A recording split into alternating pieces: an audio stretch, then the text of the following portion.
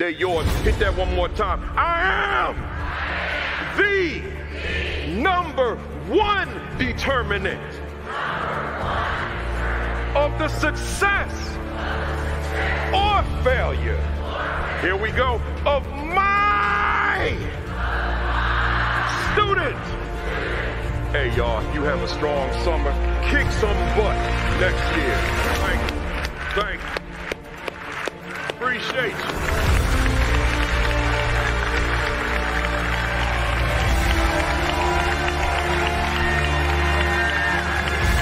That's the mindset.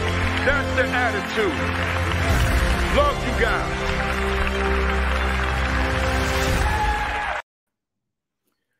And we are live. Good morning. Good morning, good morning, good morning. Welcome to week 134 of the virtual AP Leadership Academy. Let me see who we got here this morning. Glad you all are here. We got Takesha High, Vanessa Zeskind, Yolanda McKinney, Jasmine Harris, Rashard Davis, Principal Otis Kitchen II, Principal Carlos Baggage. He's going to be joining me soon, too. Looking forward to that. We got Darnell McElveen up there in Minnesota. Hotep Darnell. Michael Benton. Dr. Sheikah Houston. Principal Dot McKeever Jeter. And it just jumped on me. We got Lisa Jordette, I think it is. You're a little bit under the weather, Yolanda, but you still got that fire, so I appreciate you. Get well soon. Got Darlene Pettit. Dr. Tammy Taylor's in the building. Darlene Pettit's in the building. Hit the share button, folks, as you come in. Hit that share button. Hit that retweet button. Hopefully my audio and video are good with me being remote today. We got John Few in the building. Ronald Pugh, Lysandra Brackens, Cammie Berry, Dana D in the building. Rodney Richardson, Arlette Mello Johnson. Melissa Jones Chunu in the building. We got Nyerka Coy Bush, my man, Principal Ronnie Harvey, still doing big things at Louisiana Secondary Schools Principal of the Year. He was just in D.C. with all the national, the state level Principals of the Year Secondary, getting another award and just being with the colleagues out there. So good stuff, sir. Keep on doing your thing. Lisa B. Woods Herman is in the building. Ann Rhodes is in the building. Deborah Jenkins, Josh Tovar representing MPA Jaguars is in the building. Tony McClenny, Raquel Whitney, Principal Sean Hurt is in the building. Y'all, you know you got to check out Sean Hurt, Principal Hurt, every Saturday morning at 10 o'clock, followed by Create and Educate with Dr. Sheikah Houston and Dr. Tammy Taylor at 10:30. So that's every Saturday morning, and then I come on at 10:55, and then Josh Tovar and Dean Packard on Sunday nights at 7. I didn't tell them all yet, but we're going to do a program in the spring where it's just all of us. I didn't tell them. I'm telling them now, right? I guess I'm requesting. I told Josh, but I didn't tell Sheikah, Tammy, and Sean that I want to bring us together to close the school year out. And it's just us, and we gonna kick it. So we'll talk about that later. We got Marsha Poe in the building out there in San Diego. Radhika Dinesh, Cammie Berry, Scott Wiley is in the building. William Turner, Stacy Joseph. Hit that share button, folks. Let them know. Hit that retweet button. Let them know we're here. I'm on the road. I'm gonna do a keynote at 1 o'clock Eastern time, but you know, nothing stops this freight train, man. Yeah, you know, I'm going to take this off, put the suit on, and, you know, we're going to get down out here with 100 black men in metropolitan Houston. Looking forward to that. We're talking about the state of the black man child in America. So I'm looking forward to that. We got Alan Cowart, Principal Stacy Mabry. She's going to be on here real soon. Where we at? Diva, All For You is in the building. Lisa DeBose Walker, Jennifer White. Where we at?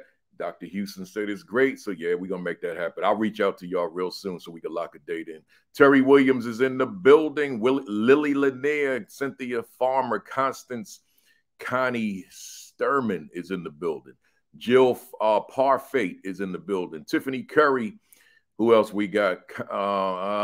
Dr. Ray Luce. Lucy, I gotta call you at some point, sir. We gonna get you on here, man. I know you got some things to share with our folks. Oh, we got my wife, the queen, man. She's not in this building. Normally I say in the building. She ain't in this building, man. I'm on the road. I can't wait to see her tomorrow. Right. So my wife, Kimberly Broughton Kafele, in the building. In the building in Jersey while I'm out here holding it down in Houston, Texas. We got Sherelle Benders in the building. Good to see you, Sherelle Benders, VP Sherelle Benders. I'm going to talk about my visit to Newark in a little while. Cynthia Gonzalez is in the building. What time is this? It's 11:01 Eastern time. It's time to get started. Hey, y'all, hit that share button. Hit that retweet button. Lou Saunders in the building. Gotta big him up. Hit that retweet button. Let them know we are here. So with that being said, it's top of the hour. Let me say to everybody formally, I'm going to assume that everybody in this hotel is awake now. It's 10 o'clock, man. If they ain't awake, I'll be their alarm clock as I say to them, good morning. Greetings. Welcome to week 134 of the virtual AP Leadership Academy. And as I say every week, I don't know about you. But as I also say every week, I think I know about you. You tuned in, you checked in. I keep running into people all over America. Do you hear me? All over America. I go nowhere where someone doesn't say, or folks don't say, I watch you on Saturdays. This is the first time I get to see you in person. I watch you on Saturday. Sometimes they say, I thought you were short. Right. You know, so it's everybody's watching this. Right. So but I want, despite that, and despite your familiarity with me, I still got to remind you that even in this hotel, I'm getting ready to wake the folks up. I'm on fire. Woo! Whew. That's how I'm feeling, man. That's how I'm feeling. Y'all wake up in this hotel, this y'all up. Hey, y'all, hit that share button, hit that retweet button. You know, I say to you, and I'm gonna keep saying it as long as I'm doing this broadcast, that I let you know I'm on fire because I want to remind you that you got to bring your own fire. That's why. You got to have your fire. If you don't have the fire, how the staff gonna have fire? How the students gonna have fire? How's the school gonna have fire? There's got to be that energy that you bring with you that exudes out of you, that enthusiasm, that excitement, that passion for this work. It's got to be there. So you got to bring them flames. Hey, y'all, my quick motivational message / commentary. I just want to talk briefly about yesterday and last week. We'll keep this quick because I got a dynamite guest coming on here. Hit the share button, hit the retweet, and folks tell me hit the like button, right? Hit the like. They tell me that matters. So hit the like button, especially on YouTube, right? Especially on YouTube. Hit that like button, right? So here's the thing, y'all. Yesterday, I was in Philadelphia, right? Like y'all see. This not the Phillies now. I'm in Houston. They just beat the Phillies in the World Series. This ain't no Phillies, man. This the Philadelphia Stars, man. Negro League, right? Negro League. Matter of fact, which one am I wearing? This the Philadelphia Giants. There's two Philadelphia teams, so I'm wearing the Giants, right? So I'm in Philly yesterday, and man, the Center for Black Educator Development. They put together this conference called Black Men Educators Convening, led by my man Sharif El-Mekki, who's been on this platform. If you didn't see that one, go back to YouTube and scroll down and look for Sharif. Let me tell y'all something, man. And if it's somebody at the convening right now watching, because a whole lot of them young men, a whole lot of them brothers were telling me, "Oh, I watch you every Saturday." Well, turn that thing off and pay attention to that conference. but I'm gonna say this. I felt like I was at the Million Man March, y'all. I did. It wasn't a million men, but it was close to 1,000. I did a panel with my man Principal L, who's Salome Thomas L, my man Dr. Kwame Simmons, and another brother. And it was just different. I'm just going to leave it there. It was just different being in that space, being in that environment, and talking about nothing but Black men in education. Just the many different facets of Black men being in classrooms with Black young people. That's an important conversation which never gets old, never can be fully exhausted. There's so much to talk about. So I had a phenomenal day, not just speaking, let me say that, but going to sessions and listening to others. That's important. Let me holler, if there's someone out here watching right now, you a speaker, maybe you're one of my speaker colleagues out here and you don't reveal yourself on the stream like I do on other people's stream, you too big time. So you lay back in the cut and make it look like you don't watch. Yeah, I peep you, right? See, sometimes we think when we get to a certain level, we too big to tune in to watch and let people see us watching. So we'll watch, but we won't put our name on the thread. We won't put a comment in because we don't want the person presenting or others to know I'm watching. But you watching every week. I peeped you. See, so I'm not like that. I go to the sessions with people that don't have the experience in education that I have. I do that all the time. And a lot of times a presenter will say, oh my God, Principal Kafele is in the room. They feel like they got to turn the mic over to me. I'm like, no, you got this. I'm here to learn from you. See, that's called humility. That not only do you show up, but you let them know I'm here to learn from you. Instead of walking in there, you all that, you big time. You don't even need this. You just there, right, to be seen. You know, that type of thing. No, I go to the session to learn from you. Hey, somebody out there watching right now, that's what you got to bring to your leadership game. Humility. You got to be humble in your leadership. And you got to realize that you don't know it all. There are people out there who are much younger than you, much less experienced than you, but they got something you don't have because they're in a different generation and they're seeing the world through a different lens that you can't see no more because you're too old. I can't see the world like this Gen Z, this hip hop culture. I'm not in that, but I can learn from them. And that's what I do, right? So with that said, man, let me see if I got all this out the way. Welcome to the first timers, right? Welcome to all the first timers out here, right? And don't let this be your last time, right? Welcome to the first timers, but don't let this be your last time. Go to the YouTube channel, Virtual AP Leadership Academy, and binge watch all the ones you may have missed, right? Watch those. Right? Because there's so much there. I met a few brothers yesterday. They're like, I didn't know you had that. I just got your books. The books. Come on, man. You got to be with us live and in person on Saturday morning.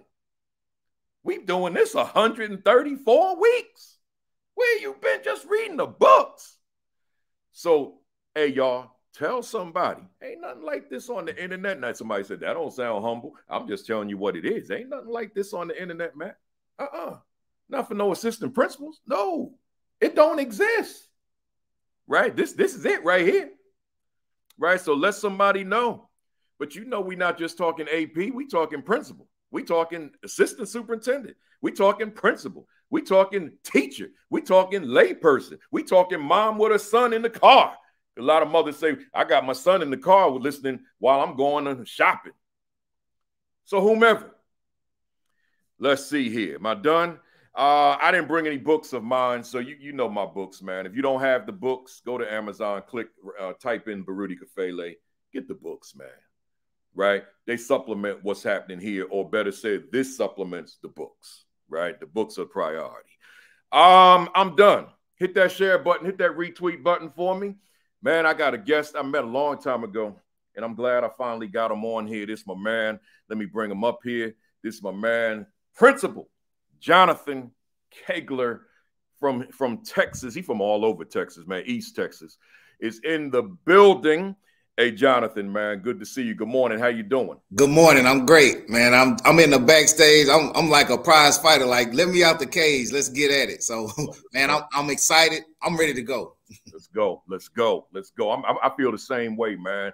I've been in the back, man, shadow boxing, man. I'm ready. I'm ready to go. I know my form is whack, right? But I'm ready.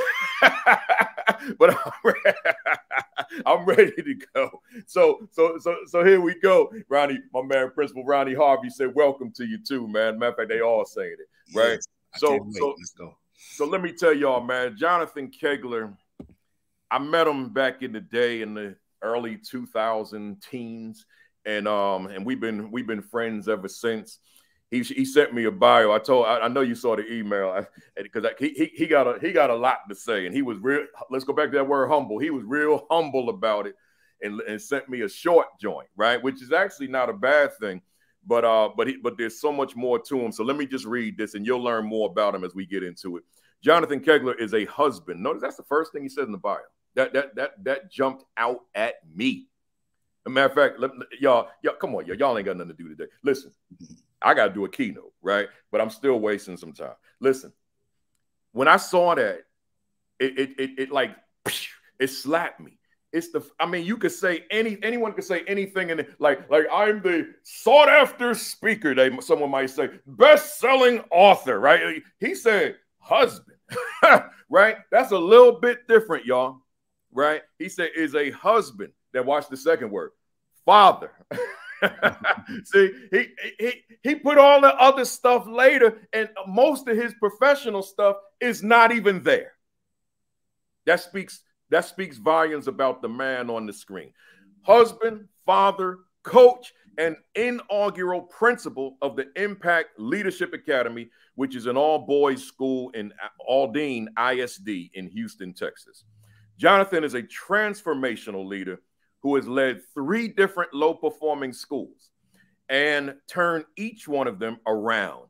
He is an innovative leader that created a set of no-box thinking principles. We're going to talk about that today to empower, motivate others to reach their maximum potential. Jonathan has been married, watch this, y'all, to his high school sweetheart. Married to his high school sweetheart, Tangela, for 16 years. And they have a 16-year-old son who you want to keep your eye on if you're a basketball fan, named Jameson, who is one of the top-rated point guards in the class of 2025. So those of you who keep up with high school basketball, you go to them various websites and magazines, and you see that those top-rated youngsters or student athletes for the class of 2023, 4, 5. Well, his son is one of the top-rated point guards for the class of 2025, Jameson Kegler. So you want to keep your eye on him for sure, as I've been doing for quite a long time, right? So let's jump into it, Jonathan. Once again, I'm glad you're here, man. You see my energy is high because, you know, when I bring on guests that are friends of mine, it's a different energy for me as opposed to folks that I really don't know that well, you know, so or don't know at all. But hey, Jonathan, as an educator, this is a question that I ask everybody that comes on here. And by the way, folks, hit the share button, hit the retweet button, let them know we in it now. As an educator, Jonathan, who is Jonathan Kegler? I think it's what you exactly said. You know, going back to a song, because I love good old school music, but yeah, the makings of you, it's a little bit of everything. Yeah.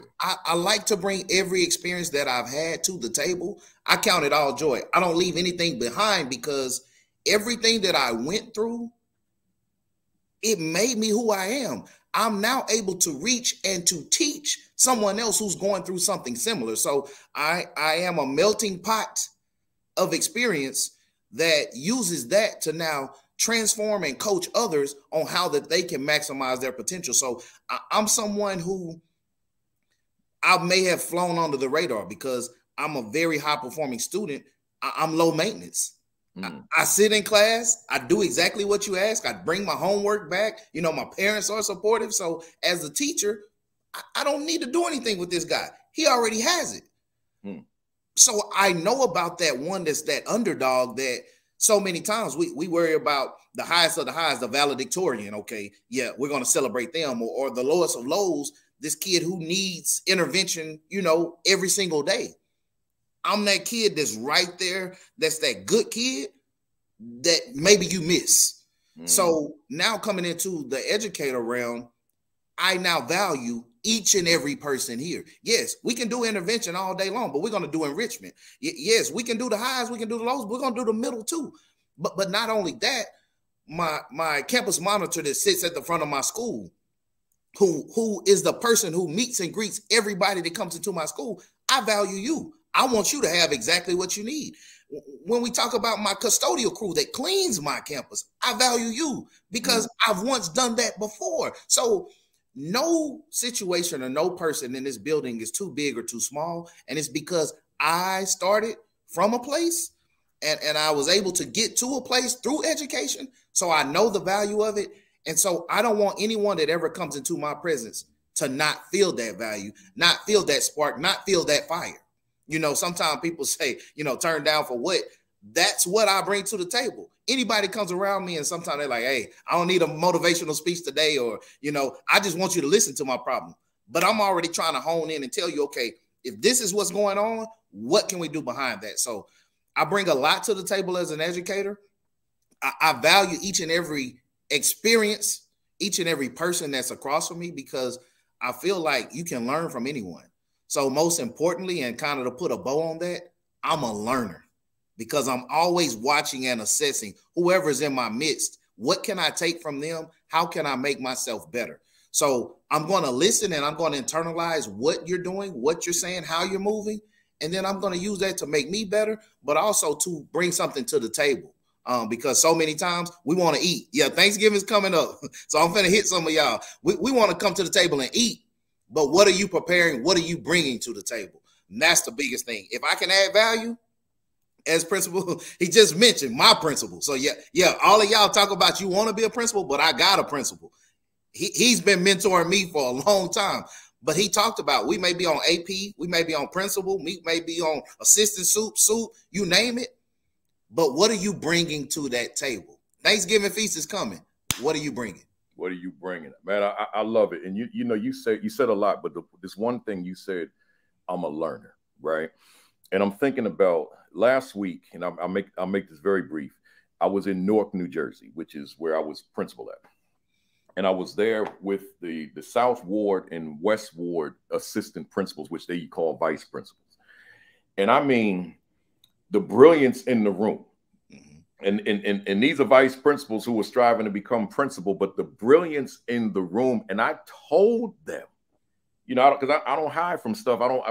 Again, being humble. I said, I'm y'all teaching me.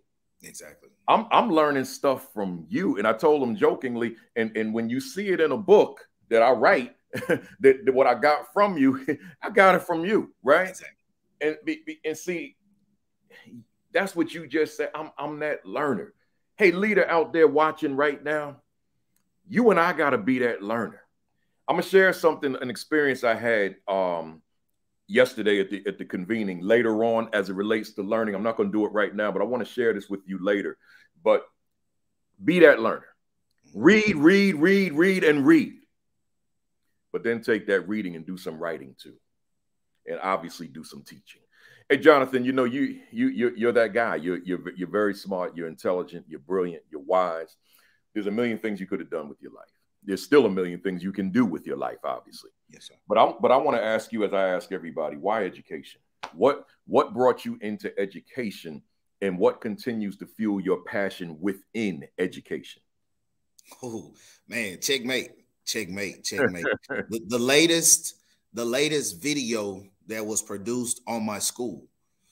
So every school that I go to, because once again, my experience have made me what I am. I once won a chess championship as a 5th grade student. Wow. I'm a gifted and talented student. So I'm in a chess club and boom, I win the championship. Every school that I've been at, now I've brought chess to the table. So you ask me why education? Because I want to teach others the strategies, the mindset that I had as a youngster. I want to teach them that it's okay to do that. Yeah. I want to celebrate the inner innovation that they have. I want to empower them to be able to reach whatever they want to become in life. You know, so many times we could, and as you mentioned, it's humble, so you don't brag on it. But when you have the mindset to be able to read, to be able to write, to be able to speak, to be able to articulate, I can go in Webster's and I can go from A to Z. I can give you any word I want to give you.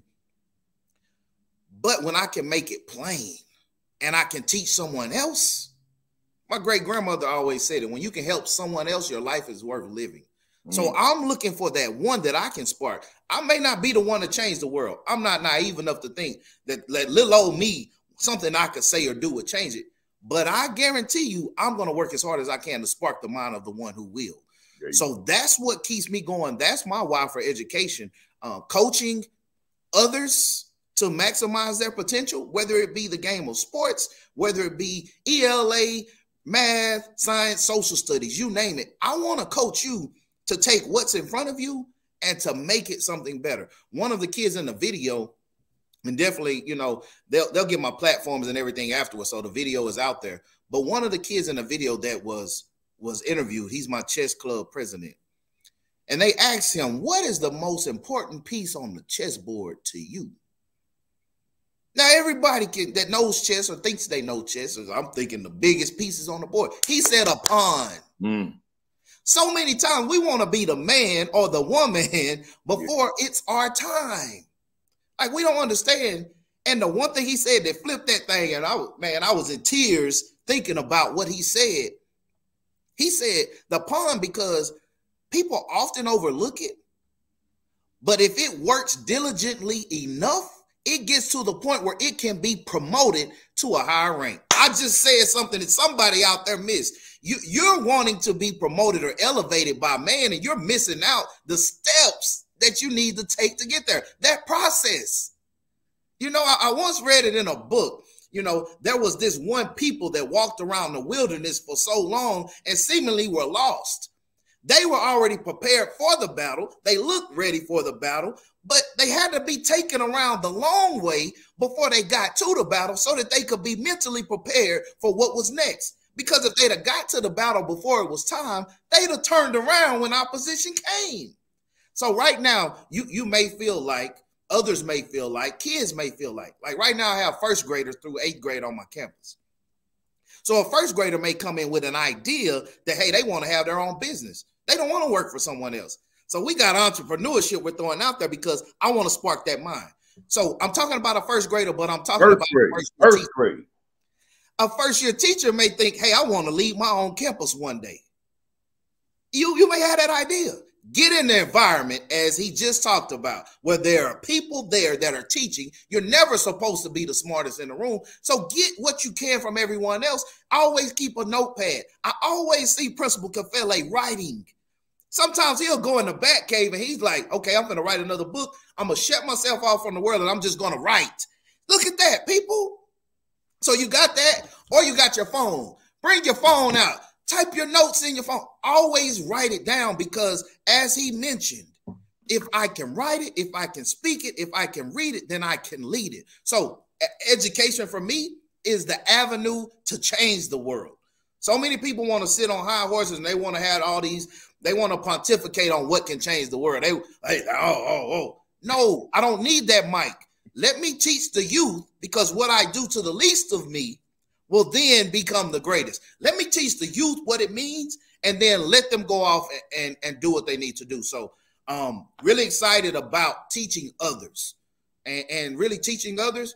I'm still a kid. I'm Toys R Us kid. I don't want to grow up because I'm a Toys R Us kid. I'm still a kid at heart, and I never want to lose that. So learning from others, watching how they move, watching how they grow, and then being able to see that progression is something that I'm infatuated with, that I love. So that's one thing for me that it drew me to education. I can take this ball of clay and I can mold it into something very special. And that's something I don't take lightly either. Education is a calling.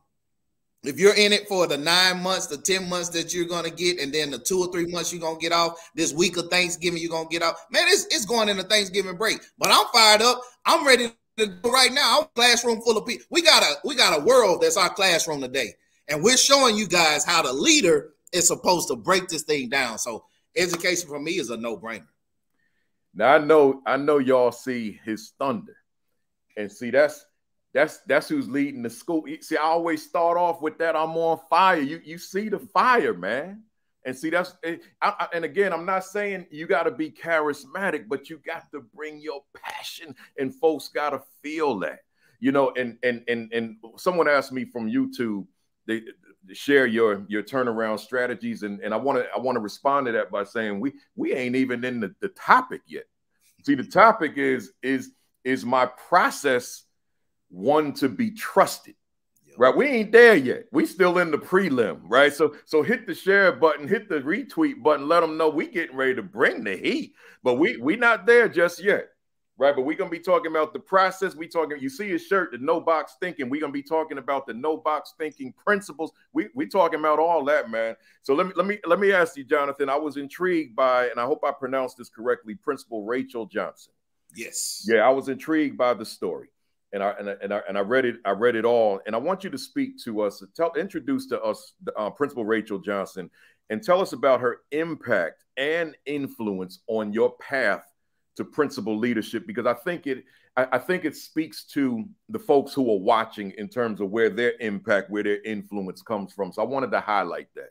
Oh man, you are definitely taking me step by step. Rachel Johnson.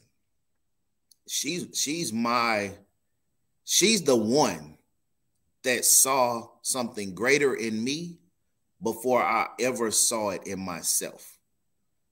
I was a PE coach at an elementary school, 1,000 kids. Campus, low performing, going through the whole 9 yards. We're 2-3 year IR, but I came in as a PE teacher. Once again, faithful over the. I had every single kid in the building in my class. No discipline issues, no fights. We're in PE. You know, kids, elementary kids gonna fight over a ball, they're gonna fight over color, they're gonna fight over something. Like no fights, no anything. So she saw that and she said, hey, I lost my assistant principal, but I want someone who has my back to be my assistant principal. Now, mind you, I'm a coach. I'm 2 years into coaching, 2 years into education. Jameson is a baby. I'm coaching. So I'm like, hey, I'm going back, getting my master's. I'm not even qualified yet, people. Catch the whole message. But she says, I want somebody that has my back. She hires me. She takes a leap of faith on me. I'm finishing up my master's to become a principal. So let me show you how this thing works. She hires me in May, June. She comes to me because she's getting ready to go to a conference. She says, hey, coach, my back is bothering me. You know, can you check it out? Can you let me know? And yeah, I'm kinesiology major. Yeah, I know about things, but I'm like, I said, I can't really see anything. I think you need to go, you know, let the doctor, you know, check you out. Because so she goes to the doctor, she gets some meds, she goes to the conference, she comes back. She's still feeling that pain, but she's still going, she's still leading. Rachel Johnson hired me. And this story is something that I always tell because she's always with me. She got diagnosed with pancreatic cancer. And she passed away the very first year of my assistant principalship. But the one thing I will tell you is she's still with me to this day. I say she's my guardian angel because she knew that she was going through something, but she still wanted to pour into me. So she was my first principal that took me and said, you're a leader. She gave me that choice. So my first year as assistant principal actually became a principal. The turnaround began then. Wow. So she is one that to this day, I mean, I have her picture in my office. Everyone comes into they want to know about her. And it's ironic. The campus that I'm at right now is a Leader in Me campus. The book that she's reading is Leader in Me. So the dots are connected. Wow.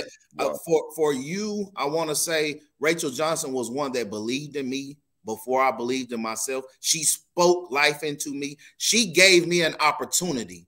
She allowed someone greater to work through her because so many times, and this is one of those turnaround principles. I just want to give one for free. So many times we look for the qualified versus those who are truly called for this. Yeah.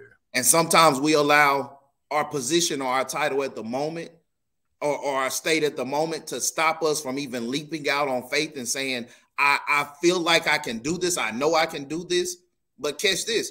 That year that I went in, we came out of IR, people. So I wasn't coming out of the gym and going into the principalship just, oh, I'm going in there, I'm going to blow my whistle, I'm just going to be disciplined. Discipline was the furthest thing from my mind. We were talking about strategies. We were talking about X's and O's and getting Jimmys and Joes and Sarahs and Sues, how to read and how to perform at a high level. So Rachel Johnson believed in me before I believed in myself. She gave me a chance, and I still have her here with me to this day. Her daughters, her husband, like that. We are all family. It's something that I'll never forget. And sometimes not only do you have to have that one for you, but you have to be that one for someone else as well. Yeah. Wow. That's powerful. And that's why I wanted you to bring, I wanted to talk about her and we pay tribute to her. Mm-hmm. Sound like an amazing leader. Man. And just what she did for you. Mm-hmm. You know, in terms of seeing somebody in you that influence that could come into that building and be her right hand. Yep. You know, powerful stuff.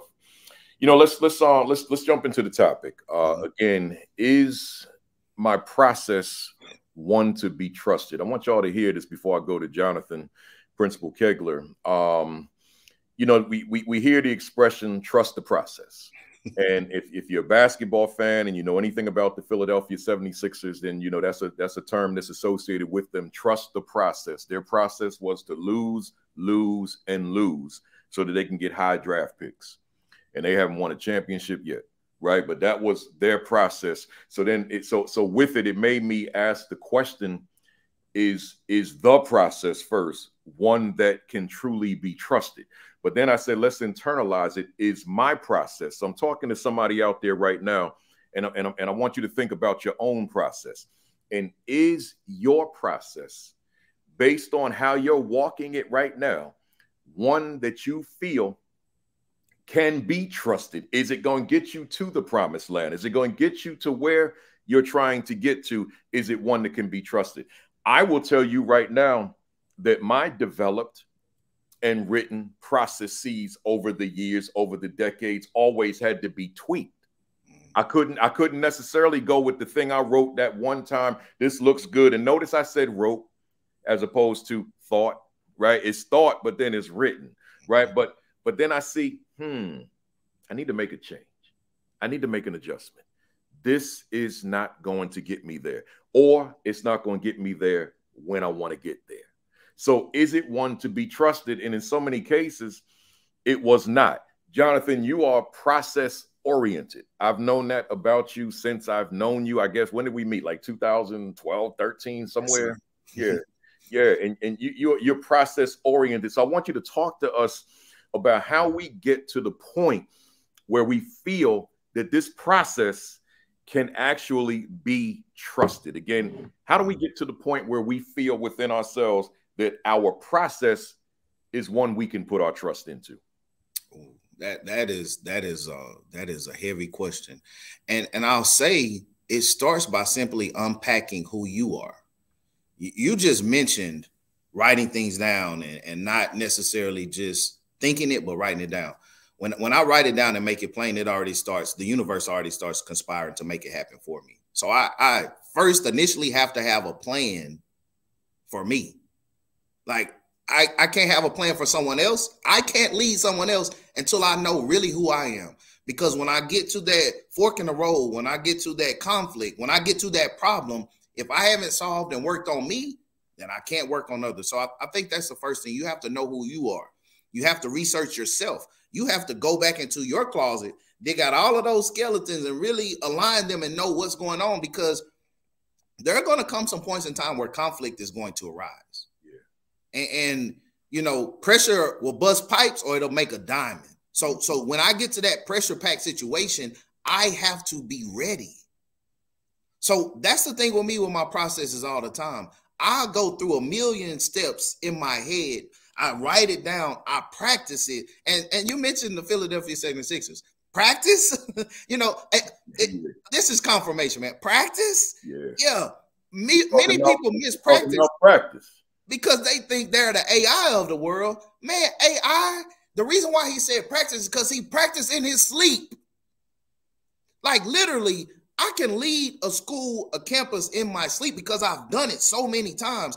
I can lead a basketball team through a game because I've done it so many times. Your process comes from your practice.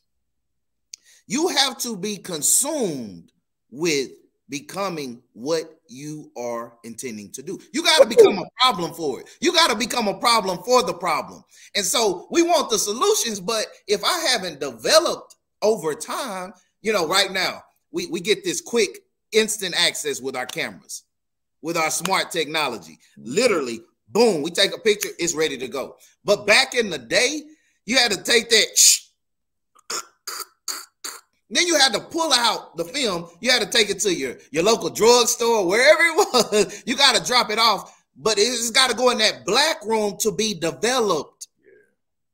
So the process, the steps, the systems, like everything in your life, as he mentioned when he wrote out when he read out my little bio that I sent him, my process and practice starts at home. If I can't lead at home, how can I stand up and lead at school? Yeah.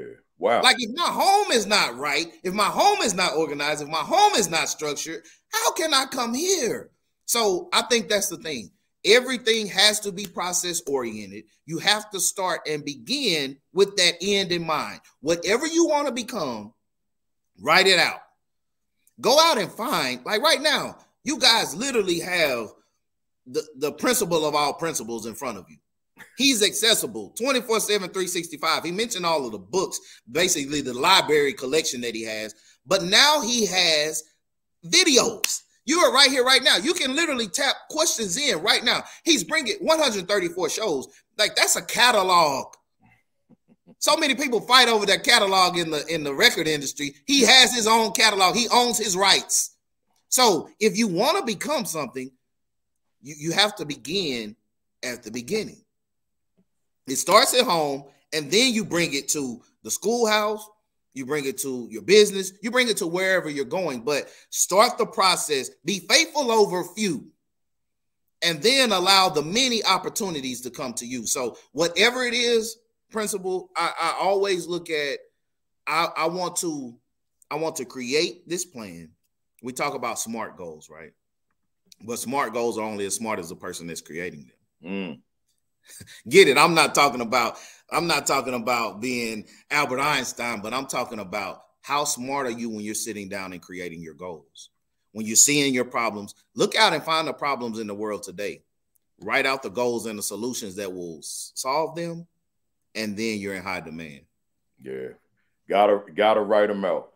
You know, that's powerful stuff you said, Jonathan. I want people, you know, there's somebody out here you're on, but you got a friend, you got a colleague, you got a family member. They need to be on with you. You know that. Hit that share button for me. Hit that retweet button. Let them know we here live. I'm in Houston. Matter of fact, we both in Houston, right? Yep. So we're in Houston. So Jonathan, there's a lot of assistant principals watching right now, and they hear. They're on with me every week. They watch the videos if they don't catch it live. And there's a lot of folks who want to be that instructional leader, but their circumstances, their environment, their leader, whatever it is, won't allow them to be that person. What is a process? And this is like one of those on the spot questions. Okay. But what is an example? Because I don't need you to solve the world on this one. What is an example of how an AP can develop, an assistant principal can develop a process toward ultimately being the instructional leader that I've always wanted to be? Oh, I can give you that. Proximity to the problem. Proximity to the problem. Wherever your problem lies in your campus, on your school, place yourself proximal to that, and then work on solving that issue. And then in turn, you get a chance to lead the instruction. Wherever the problem students are, wherever the problem classroom is, the classroom management issue you have with that teacher, or that one class, that one grade level that's just unruly, live there. Move your office there. Have a mobile office. Don't be in your office. Have a mobile office. Have all the tools you need to write up, you need to document, whatever. But move and be proximal to the problem. Because if I can solve that problem, now guess what my principal is now able to do? I'm freeing them up to lead and do what they need to do. So now they look at me and they say, hey, this person right here, they're valuable. And the greatest ability is availability. Show yourself available. Come up every day. Proximity to the problem, and I promise you, when you solve that one problem, guess what? I'm not telling you to stay there. I said have a mobile office. So then move to the next problem. Yeah. Every problem that comes, want to take them on. A lot of people, they want to move up, but then they want to move up the chain, but they want the nice stuff. They want the press clippings. They want to stand in front of the news camera. They want to jump straight on virtual AP Leadership Academy and, hey, let me share what I know. No, it's not about that. Find and solve every problem in your building, and then after that, go to your principal and say, hey, what's next? Like send me. Put out the bat signal. Send me, I'll go. Send me, I'll go. Proximity to the problem. And I'm looking at a lot of people quoting you on that. Proximity to the problem, toward developing that process. You know, Jonathan, you are the new principal, not a new principal, but the new principal of the Impact Leadership Academy, an all-boys school in Aldine, Texas, Aldine ISD, which is in Houston, Texas. And you know, when you informed me that you were about to make that transition, and then I watched you from afar on the internet and so forth, it was one of those things where I said, man, you're about to embark on my dream, right? You know, folks in my school knew that, you know, I was male and female, but I was almost leading it from time to time as if it was an all male school, because I had put so much focus and attention on my boys for obvious reasons. And then as I prepared for our conversation, it got my wheels spinning again. Like, maybe I should find a school that would, a superintendent who's on my page will allow me to be my authentic me in and create an all boys school and do it the way I want to do it. You know, that type of thing. So, you know, you never know. But my wife probably saying, nah, we ain't going in that direction. hey, I'm gonna put a plug right here. Dr. Goffney, my superintendent, I'm fighting right now to move this to a high school realm. I think we have our high school leader right here. You hear that, Kim? We moving to Houston. Come on, Houston, we have a problem. The weather's better. We just got to watch the hurricanes, right? Yeah. So here's somebody said, do it. I should have put that in the universe, man. Let's go. So my question, Jonathan, why an all boys school? What's the significance of a school of just boys? And with that, what are the benefits to the boys being in a school like that? Man, so this school, it's ironic. When you walk in ordered steps, everything literally is right in front of you. All you have to do is open up your eyes to see it.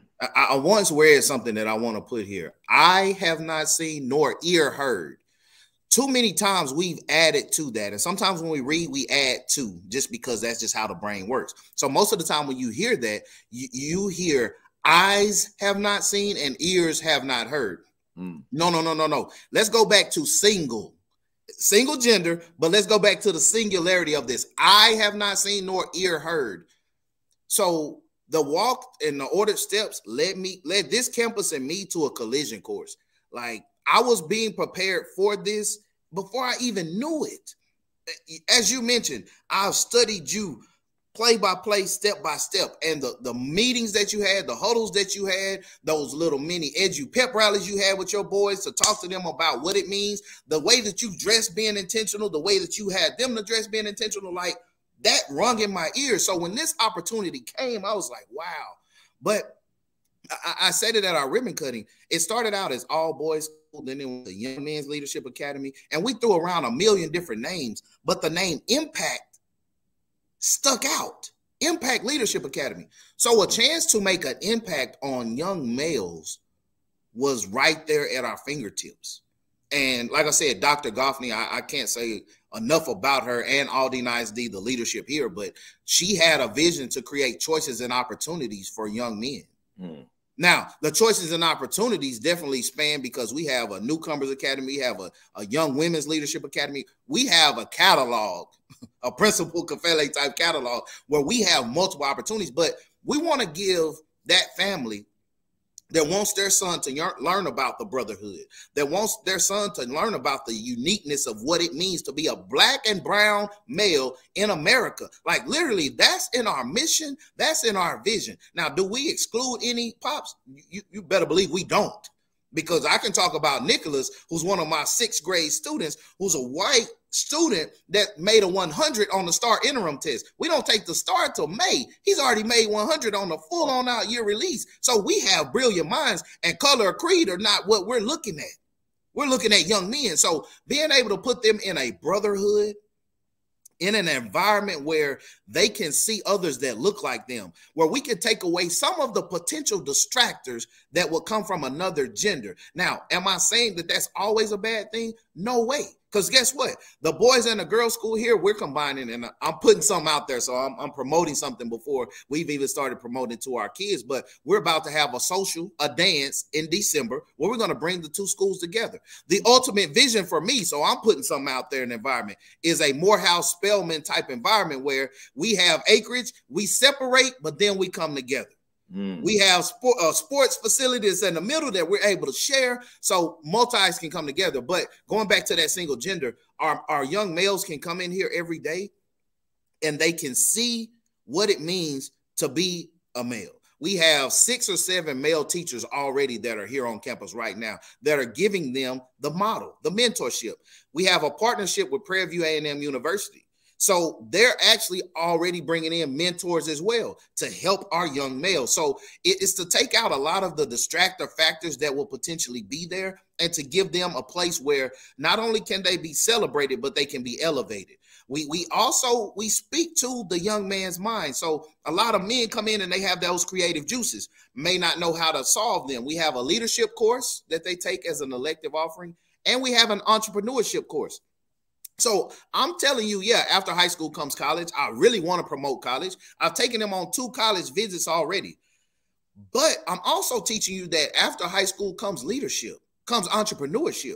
You can own your own. You don't have to work for anyone. So I'm here to nurture that as well. So we've been able to have some things and to do some different things. As you can see, my logo in the background, that backdrop that I wanted to have here, being intentional. Once again, I'm here. But those gears, like we don't have a mascot yet. We don't have we have a logo, but the gears were intentional. The impact, because our gears are constantly turning. Like we want to figure out what works for boys. So I throw a 3-word phrase out to my staff.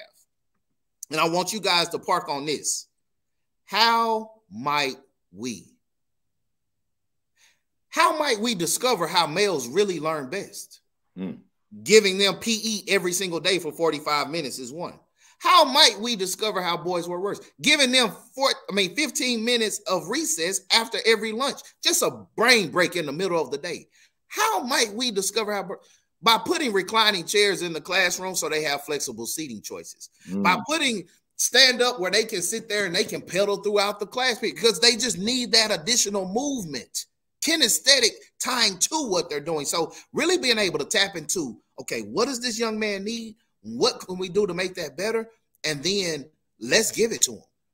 But most importantly, being that ear to listen to the boys. What can make your campus better? What can make your school better? And then them being able to unleash their inner greatness. I'm listening to you. The folks in the audience hear what they hear. You hear what you hear, folks. But I'm sitting here listening and I'm like, man, I might need to get back into the schools. I might need to get back in there in an all boys academy and just listening to what you're doing and what you envision and thinking about yesterday's conference in Philadelphia and the marriage between the two in terms of who was at the conference and what it is that you're doing, man. The sky's the limit. It's the limit. You know, I want to get to no box thinking. Yes, sir. And I remember, I guess it was 2014-ish. And you started talking about this thing called no box thinking. And then we went on to Vegas and spoke at the Staff Development for Educators Conference at the Venetian Palazzo on the Vegas Strip. And you went in there and did that presentation, no box thinking. And I will never forget, Jonathan, I've never mentioned this to you before, but a very good friend of mine who's highly respected in the education world, his name is Rick Wormley. And he was a regular, and I got the spammers on here. Hang on a second. YouTube, I see it. Let me get these spammers off of here. All right, we got it.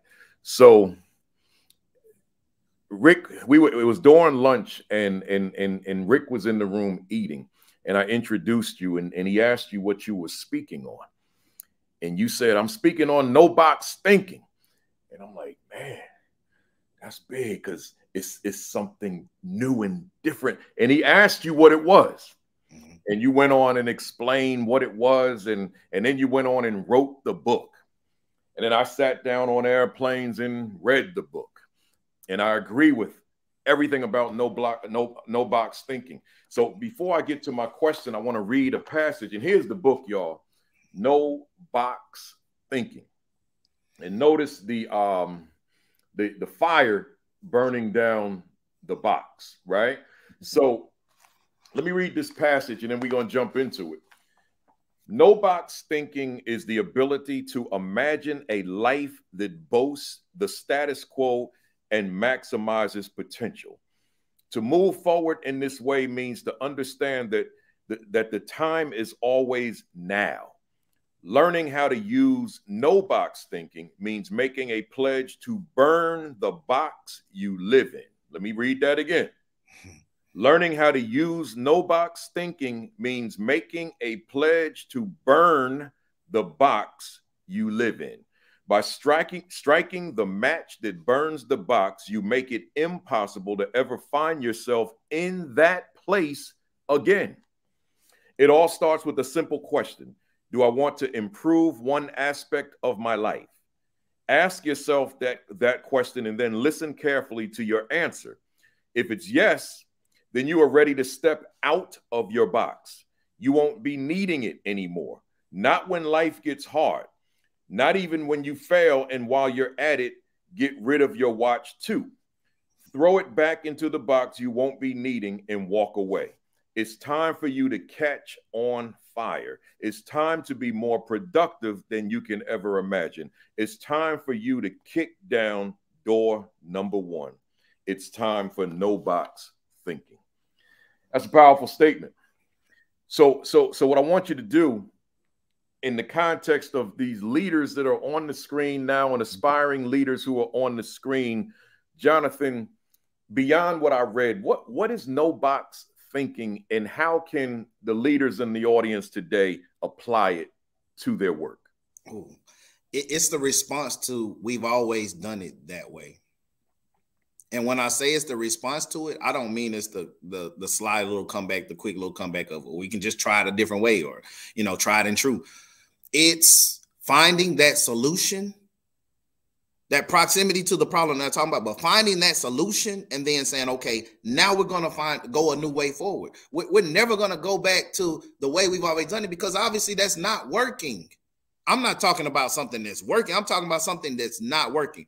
A failed system, a broken system, a gear that needs to be oiled. Somebody has to figure that out, exactly what needs to be oiled. So no box thinking is, I'm standing in front of the faculty meeting when, our fearless leader passes away, and now I have to take the watch off. And as you see my wrist right now, I still don't have the watch. I have to put it on the desk, because I'm like, look, Rachel Johnson wanted this campus. She was working to get this campus exactly where it needed to be. That's for students to succeed. Right now, we're not meeting that requirement. So right now, don't come up and ask me what time is it, or how much time do we need to put in for this intervention or that intervention.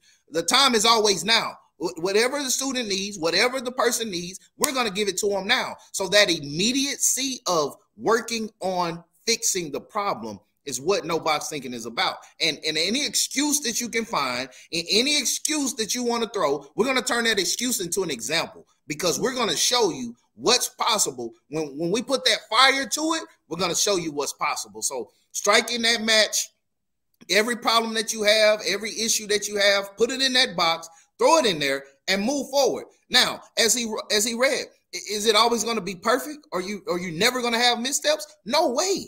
But just because I have a misstep doesn't mean I'm going to stop stepping. Most of the time, people stop stepping. No, keep going, keep moving forward, find a solution. And I promise you that process that you're going to go through is going to generate so many different things for you to get you there. So no box thinking is about, I'm not boxed in to only finding this one thing. I'm opening up my mind. I'm opening up my heart. I'm opening up my ears even to hear the possibilities, because the possibilities are endless around me. So finding out what that is, listening to what that is, and then take that, add that to it. He showed you his little yellow pad. Take a picture, write it down, make sure that it sticks. And then once you write them down, now come back and break them down. Break them down and then use that to become a problem to the problem. So there's an AP out there, and I'm going to just use the same example, Jonathan, from before. There's an AP out there that was gun-ho when they were in grad school, man. I'm like, yeah, man, I'm ready to get up in there and do my thing and help these kids to soar. And now they find all I do is read disciplinary referrals all day. All I do is cafeteria duty. All I do is bus duty. I don't ever get to be in classrooms observing instruction and helping coaching teachers and helping them to become phenomenal. How do I take no box thinking and change that reality? Oh, you definitely strike the match. But in striking the match, you have to even burn up some of your beliefs and some of your systems and some of your steps on what you thought the principalship was about. Ooh, hang on. You got to hit that again, because you just said something. You got to burn up some of your own beliefs. Hit that again, man. So when we're teaching and when we're breaking down a lesson, we always talk about the misconceptions that students could possibly have when they're coming into this new learning, right? From the past. What prior interference is going to stop this student from learning this equation? We have misconceptions that we've brought in. We have some things in the past. I talked about the skeletons in the closet. Did y'all just miss that? Like, we have some preconceived notions that we need to address. Remember when I was talking to you about your process, you got to write down and figure out who you are. So sometimes when we come in, we have this jaded sense of this is how this is going to work. It's going to be a perfect world. I didn't get to the all boys school until I went to 3 unacceptable campuses. Like, you're not going to start on the top of the hill. And if you do, when you come off that hill, because it's a roller coaster, that life is not perfect, you're not going to understand the valley. So before you get to the point, you got to understand what you're bringing in, what baggage you're bringing in, and you got to handle that first. Because sometimes we chase a title more than we chase transformation. So if you want to transform something, you can't be on the title. So what you thought the principalship was about, you have to eradicate out of your mind before you can get to that point. And then once you do that, he mentioned bus duty. He mentioned cafeterias. He mentioned referrals. All I see is opportunities. All I see is opportunities, because guess what I'm going to do on the bus? On the bus, you know, you've seen some of those viral videos where people have those greetings and how they're welcoming people in. On the bus, I'm going to be the first person that sees these kids. I'm going to be the first person that greets these kids. I'm going to get me a speaker, even if I have to pay for it out of my own. But I'm going to get a speaker, and then whatever music they like, I'm putting it on rotation when they're coming off the bus. I'm the first person to greet them. Principal Kafele always said one thing that is, it totally transformed my thought process. Now that I'm 3 or 4 schools in, I'm looking at it even differently. And so I'm challenging some of my leaders on my leadership team to step up and do it. But what he said is every day the kids got to hear your voice. You got to be the first voice that they hear. You got to be on that PA. You got to be speaking. So now they see me, they hear me, but I'm also training some of my other leaders that same thing. Like he mentioned, you don't have to be a motivated speaker. You don't have to be articulate. You don't have to be any of those things. Sometimes it's just stepping out and just doing it. So some of my people are not necessarily comfortable in that role, but I'm pushing them to the forefront. No, you got to do it. But let me get back to it. When they come off that bus, I'm the first face they see. I'm the first thing they hear. I'm high-fiving. I'm dapping them up. You know, whatever it is, I'm getting them to the place where guess who they seek? We're seeking adult gratification. We need to seek student gratification because the students are going to propel you. So when those students come off those buses, I'm right there welcoming them. When they're in the cafeteria, guess what? So I'm a former teacher, right? Because I'm now in the AP role. What's stopping me from teaching or addressing whatever our lowest standard is as a campus? Yeah. So I got this speaker, I got this projection system. While they're eating, while they're talking, guess what I'm putting up? I'm putting the ABCs of 1, 2, 3s if I'm in elementary. I'm putting the quadratic equation if I'm in high school. I'm putting problem solving. When they come in, I may give them a riddle. When they come in, I may give them 2 or 3 questions they got to answer. And then if they answer these, bam, I'm gonna give you free time. I'm gonna give you whatever their currency is. Find the currency of the students. And when you start moving those students, man, the change comes. Notice I haven't talked about staff yet, because that's the secret to the turnaround. I'm giving you this early. The secret to the turnaround is not the adults in the building, it's the students in the building. Because if you get the students going, guess what they're going to do? They're going to take control of that classroom environment, and then they're going to challenge that teacher to teach them and go even to a higher level because they're ready for it. So get out there on that bus, get out there on car rider line, and make the change before the kids even step foot in your building. And then when you do that, now everything else goes along according to plan. If little Johnny is the one that you're constantly getting those referrals about, as soon as he steps off that bus, I'm right there to greet him. I'm right there to give him whatever his currency is, whatever we worked and figured out. I'm meeting him in the morning. And then in my schedule, because I need to have a schedule. In my schedule, in my calendar, I'm planning out where I'm going to be and what I'm going to do. And little Johnny, I'm building him in every 15, 20, 30 minutes. I'm just going to go by his classroom and just pat him on the back. I'm not even saying anything about him being an issue, about him doing anything. And especially if I know him and his third period teacher don't get along, I'm coming in there intentionally. I'm just going to sit by him. Hey, what are we doing today? I'm going to be his co-teacher. See, you thought you were getting out the classroom, but really the classroom is where the magic happens. You know, we go to Disney because we want the magic. We want the ears. We want Mickey.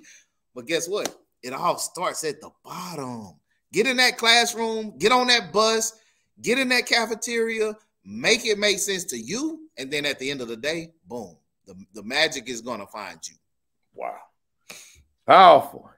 Hey, Jonathan, I left this young lady on the screen intentionally, Principal Mary Teresa Folk.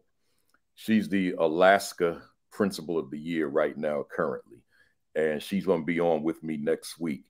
But I just want you to know she exists, and I want you to know that when I want you, Principal Folk, to know that Jonathan exists, obviously, because you're on here, and maybe you all will make that connection at some point. No, for sure. And sure. Congratulations on that Principal of the Year. Yeah, that's big time. And I met her a long time ago too, and been to her school and all that kind of stuff. So I just wanted to make that connection live with all these people watching, right? So let's keep going. Hey, Jonathan, no box thinking. Mm-hmm. What is the difference between no box thinking and thinking outside of the box? I love it. I love it. Man, you were like Magic Johnson or something, man. You just twisting this thing like, hey, it's showtime. Okay. So every educator, every person, you've always heard, well, hey, we have this issue. Let's think outside the box. The problem that I will give you that comes with thinking outside the box is the pressures and conformity of that status quo, of that we've always done it this way, of that always woulda, shoulda, coulda. You know, I could have been this great sports athlete. I could have been this, but you didn't. But let's get back to it. All the times we want to think differently and say, okay, let's solve this problem. But then when it doesn't work, guess what that force and that pressure does? Puts us right back in that box of conformity. Stops us from finding that solution. So if we strike the max and burn the box, go back to it because it no longer exists. Like African-American boys, Hispanic boys, like the most highly represented population in special ed, you can go into any school in America, are those boys. Why is that? We thought outside the box a long time. Education has been going for a long time. School systems have been constructed and going for a long time. Why have we not solved that problem? Impact leadership steps up every day, and that's a problem that we're trying to do our part to solve. Why is that population not the highest represented and gifted and talented? Let's shift the paradigm. Let's shift the focus. So that's my one thing with thinking outside the box. It's been done a lot, but the pressures and conformities push you back in. Now, when you strike that box and you're ready to burn that box, now I got to tell you, it's lonely at the top as a principal, because that's probably the loneliest position in the building. And you guys think, oh, we're the most acclaimed, we're the highest, we beat our chest. It's the loneliest because when every final decision is made, when every good article is written, when every bad article is written, the principal is the one at the forefront of that. Yeah. So when you strike that match and you burn that box, just know it's going to be lonely sometime on your walk.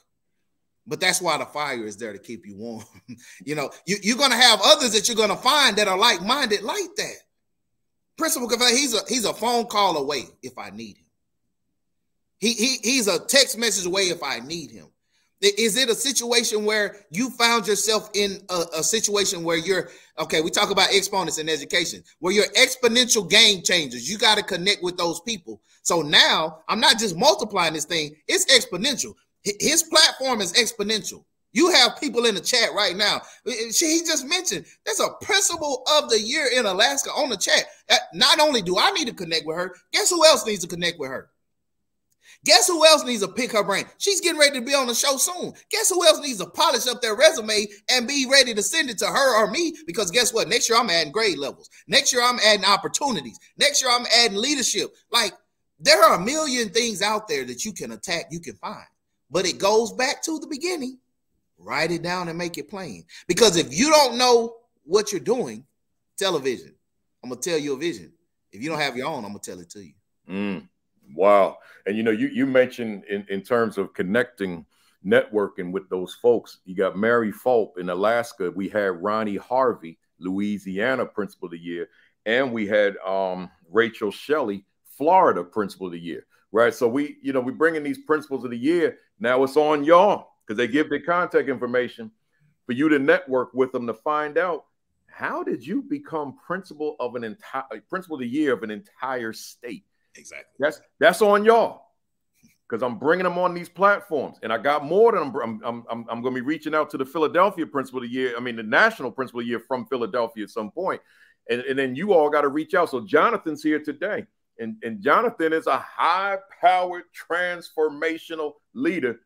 Now, not to flood Jonathan's inbox, but you got, because he does have a leader school. But you all understand, we got to network with each other. That's how we make it happen. As a matter of fact, yesterday at the Black Men's Educators Convening, I said to them 1,000 folks, I said, look here, y'all in this room together. I said it from the panel.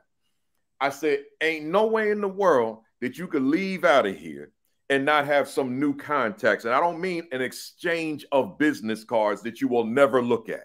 Exactly. Right? Because I got a stack of cards at home. I don't throw them away, but I don't see them anymore. Right? I'm saying to you, in terms of you getting from point A to point B, go beyond the exchange of a business card and make sure you got a new friend. Yep.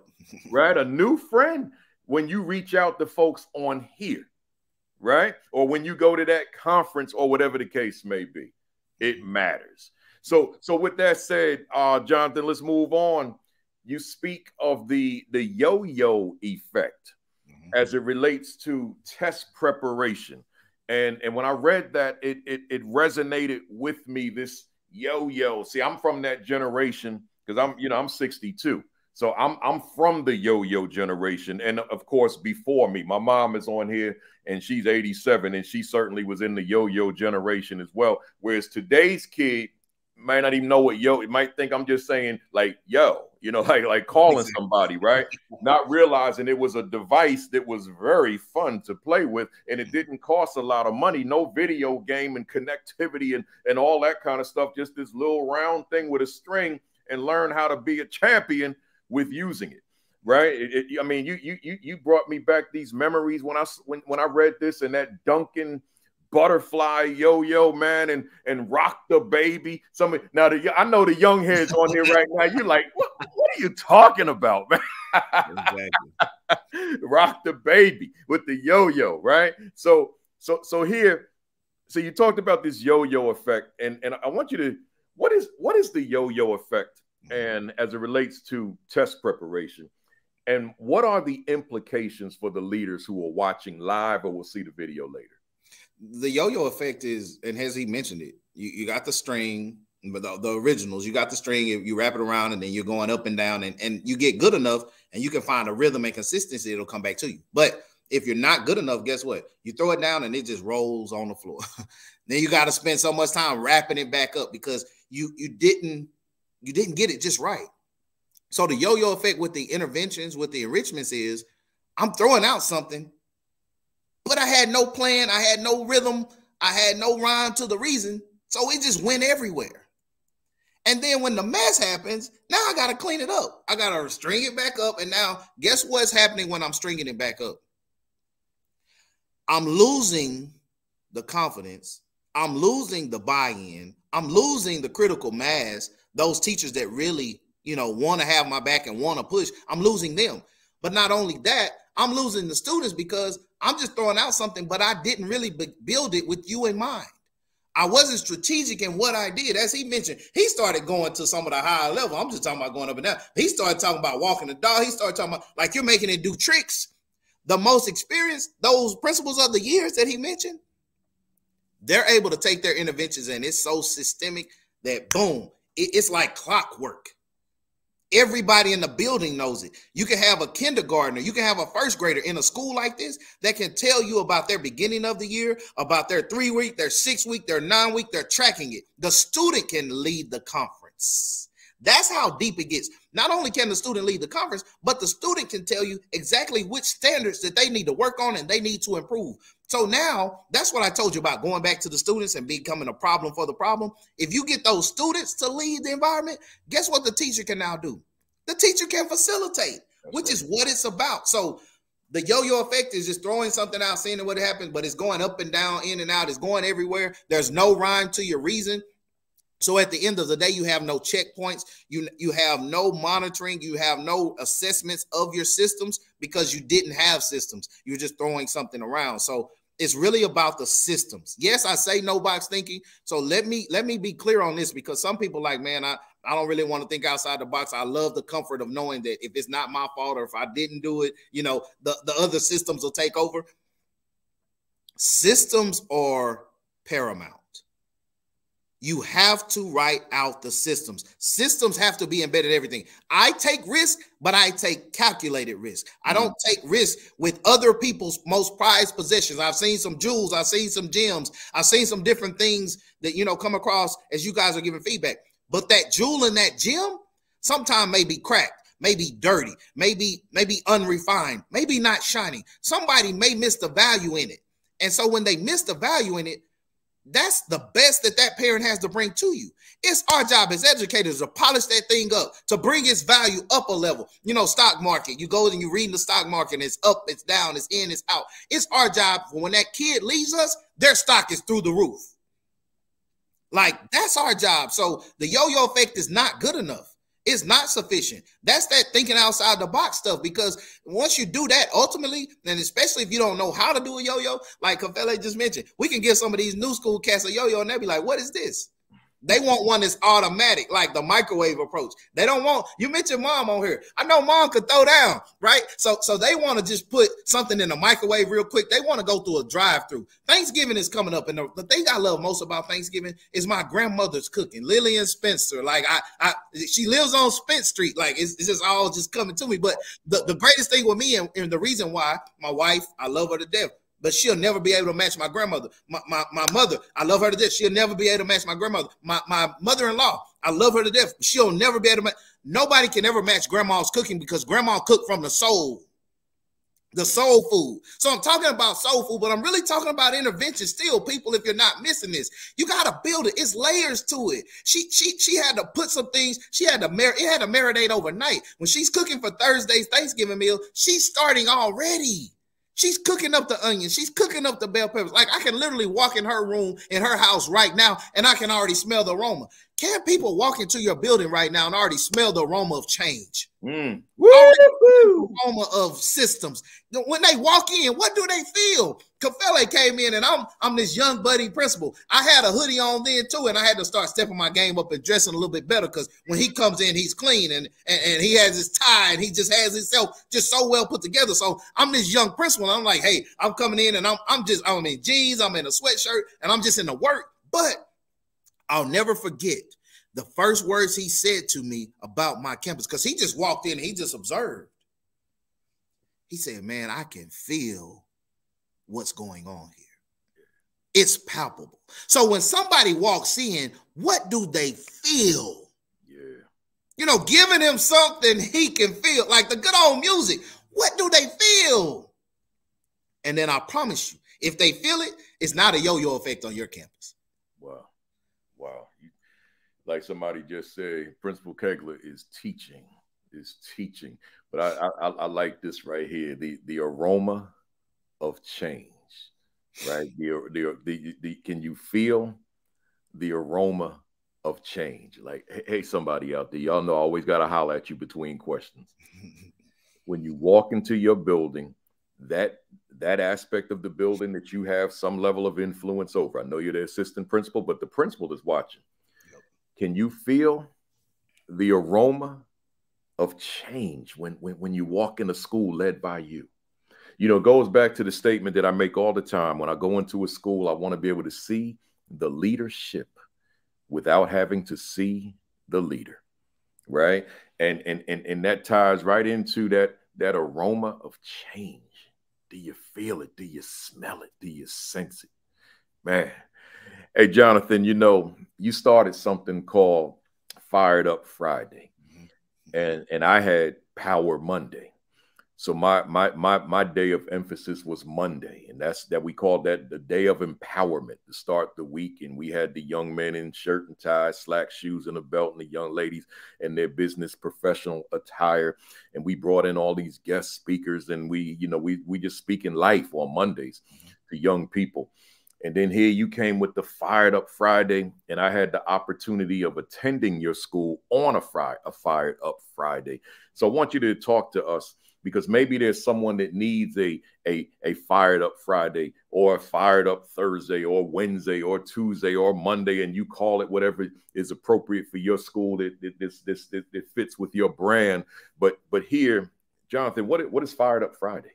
Man, so Fired Up Friday is an edu pep rally. Pep rally. It's a mini sermon. It's a mini pep rally, but it's also tying back to the yo-yo. So Fired Up Friday, it was a creation because I saw a problem. I assessed the campus.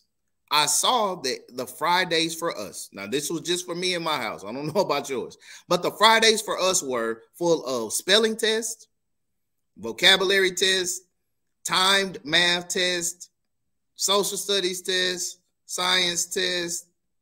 Can I make it any clearer? It was all about tests. So guess what Fridays had turned into on this low performing campus? Fridays had turned into the new Saturday, the new Sunday.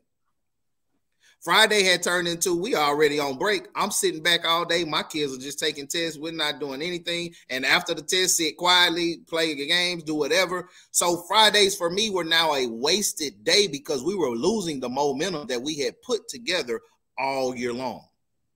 Now, Fired Up Friday was created, and I literally created a Fired Up Friday in my instructional leadership team meeting.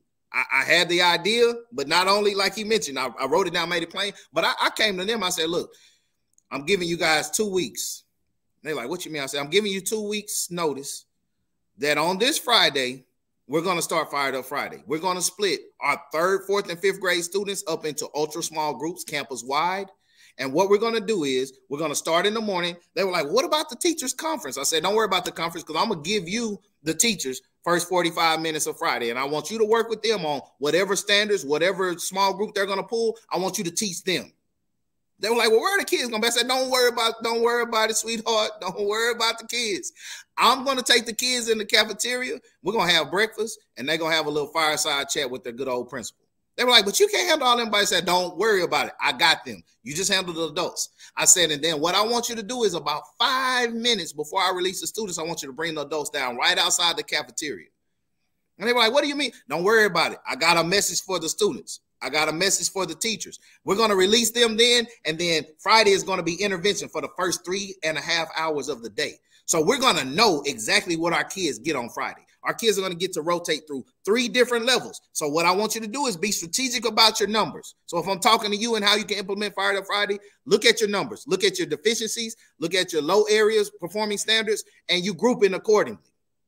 Find your teachers. So this is a match. This is not a yo-yo. This is a match of perfect styles. Find your teachers who are performing very high in those standards. And you want to match those low-performing students with those high-performing teachers. Boom, magic is going to happen. But so I brought the teachers down, and then 5 minutes before I came out of the cafeteria, left the kids in, and I'm playing We Ready.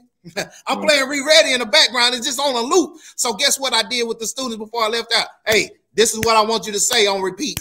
That's all I want you to say. That's all I want you to do. I'm about to go out and fire these teachers up. And when they come into you, I want you to take it to an even higher level. So guess what? My kids, they heating on the ground. They making their own beat, but they're chanting, We Ready. So what is that? That's intentional. I told you the first time I met Kafele, it was through intentionality. He said that word, and then I applied it to every walk of my life. I go out and I talk to the teachers, and I give them this little mini sermonette where I'm pouring into them about, hey, this is what we got to do. It's cold. It's November. Everybody wants to pack it in. It's October. Everybody wants to pack it in now, but we're going to fire it up. And our Friday is going to propel us to where we're going to go. And all teachers are looking around like nervous and like, what is going on? But I'm like, today is going to change the game.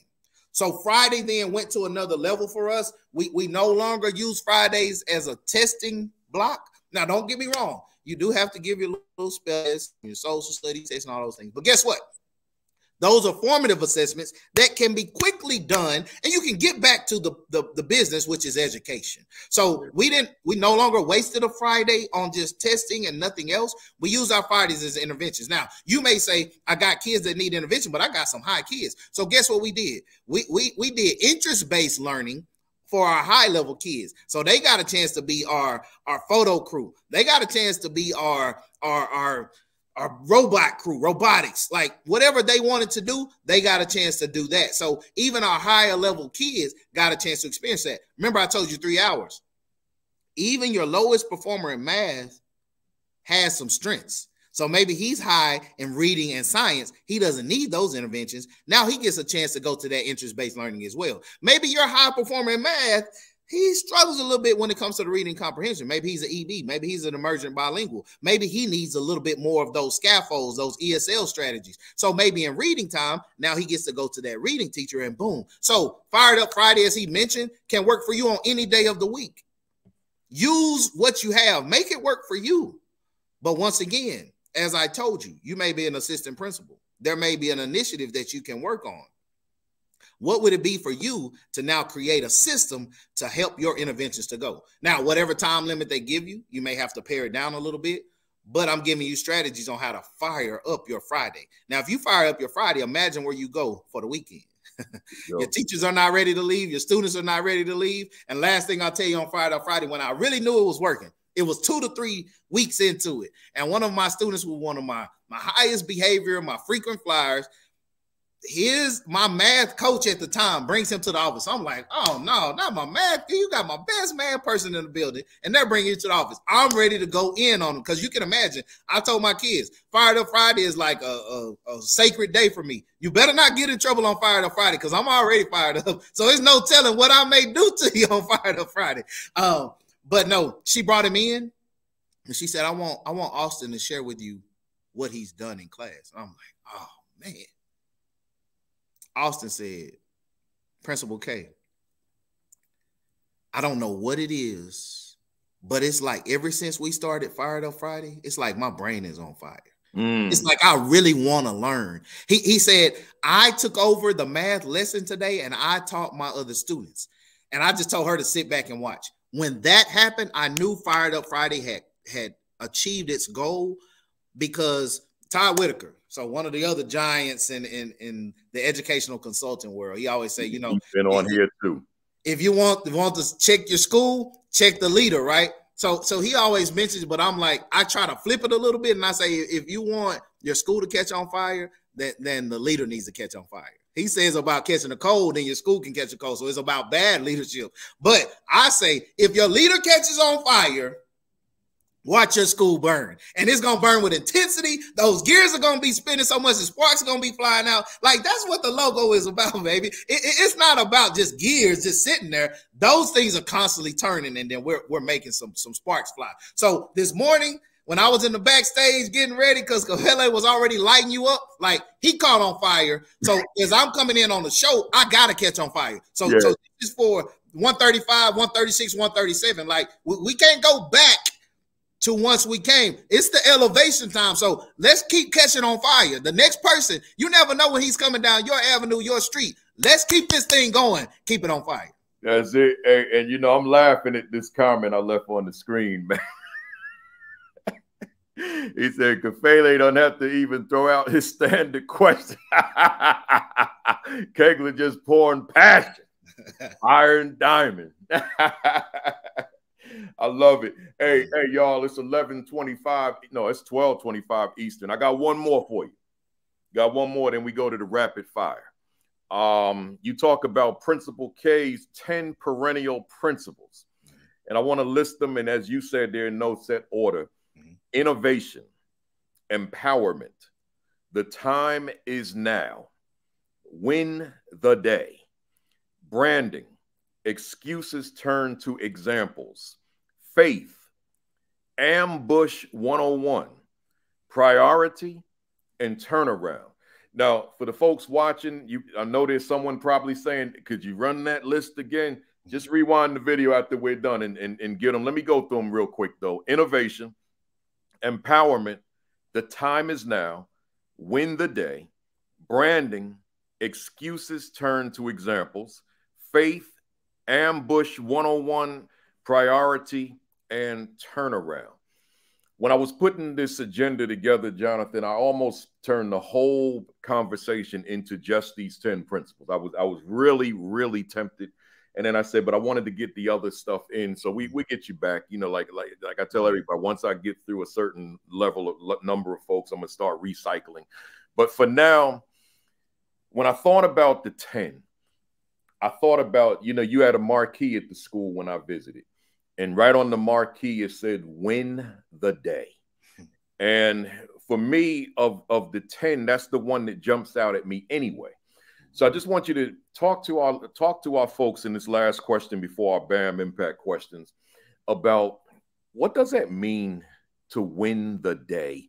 And given our process, is my process one to be trusted? So we're talking about process throughout this whole time we've been talking.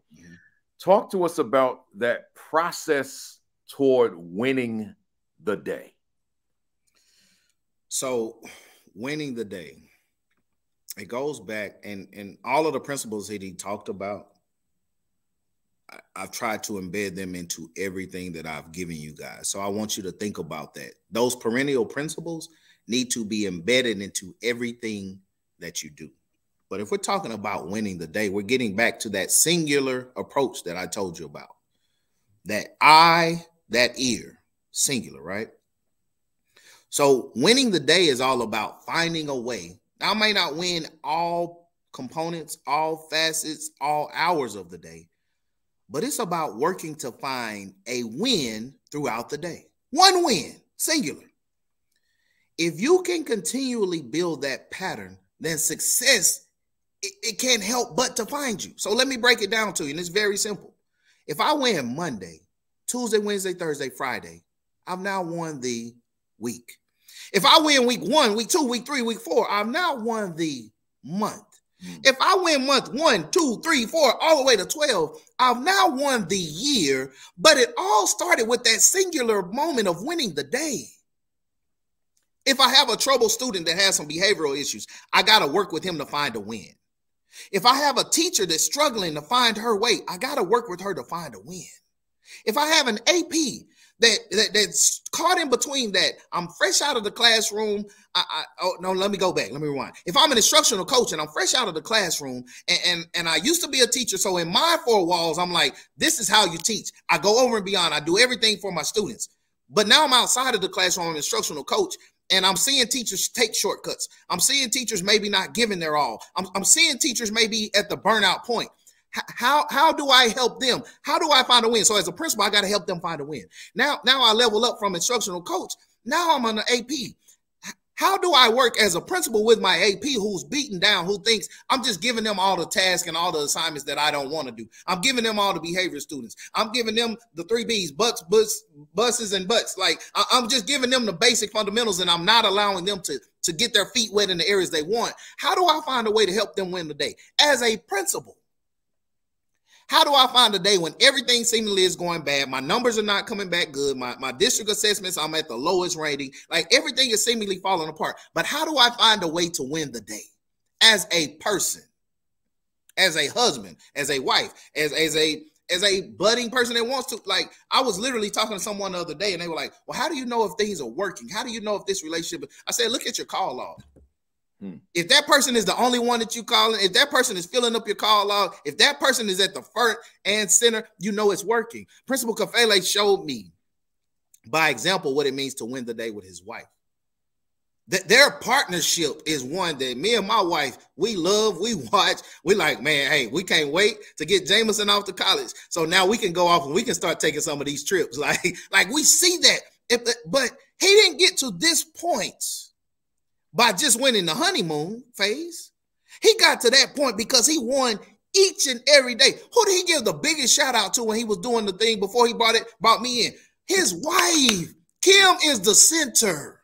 Yes, his mom is here. Yes, he loves and adores her. But his wife, he won the day with her. So now his kids are able to succeed and to grow because he's done that. So what I want to tell you is the singular focus of winning the day allows you to trust the process because it ain't always going to be easy. Yeah, I use some different words there because Kafele told me sometimes you got to break it down to them in their language. You know, Malcolm X was one of the greatest speakers of all times. He could go and he could give you some of the highest Scrabble count words that you ever want to mention, but he made it plain so that his people could digest it. So what I want to tell you to make this as plain as possible is it ain't always going to be easy, but I promise you, if you trust this process and you work on finding a way, finding one win, it will be worth it. What a conversation. What a session. Session number 134, man. Powerful stuff. Let's go through these BAM Impact. Y'all hang in there. I got to do a keynote in a little while, so I got to go too. So hang on in there. Plus, I want you to get Jonathan's contact information. So hang on. Let me ask you these 21 questions. One word answer, 1 sentence max. Right. So if you need to do a sentence, go ahead and give it to us. Gotcha. Is education on the right path for underserved children?